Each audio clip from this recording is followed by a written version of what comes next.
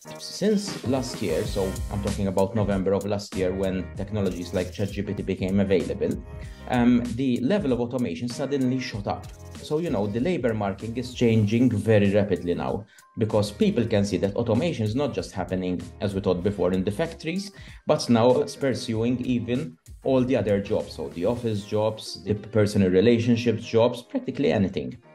And throughout the past year, we've been seeing more of these signals.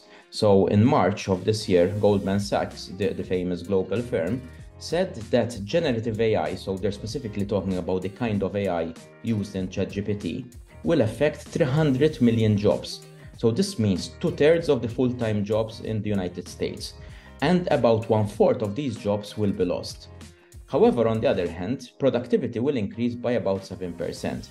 The signals are extremely clear. So, a lot of things are changing.